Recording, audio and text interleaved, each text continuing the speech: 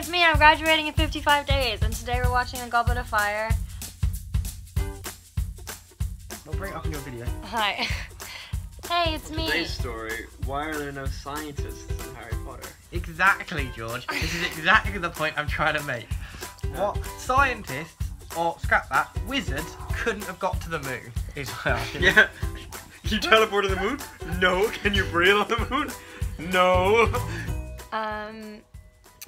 And that's the whole day, I guess. Maybe we should go out.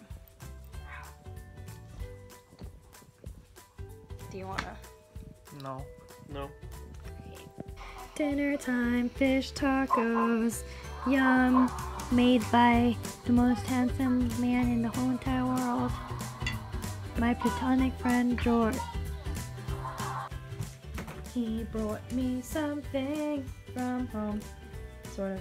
Not really. Okay. It's a Japanese thing. I know, but very homely. Yeah. I don't know what to call it. Ramun? Light. That's what it says. Yeah. How would you pronounce that? I don't know how to pronounce it. I always just called it like that drink. You just know what it is.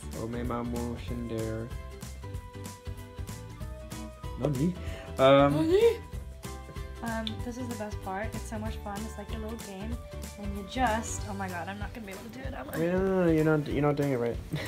No, because it won't work like that. I tried, remember? All right.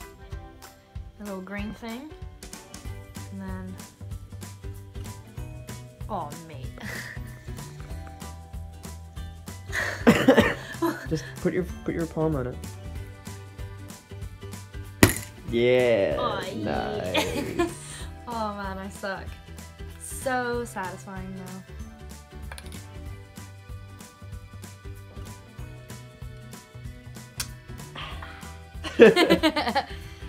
Thanks, babe. Welcome. So good. Oh, it's really like a taste of home. Right? Oh, it's so good. I guess we're gonna spend tonight packing.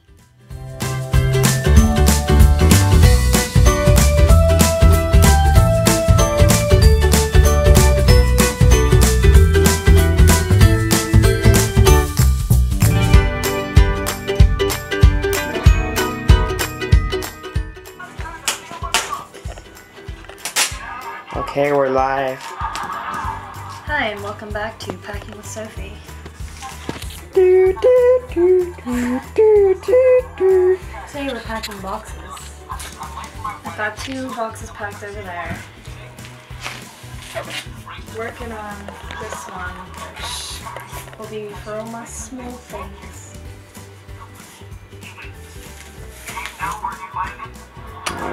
You don't want to go? I do wanna, but you know.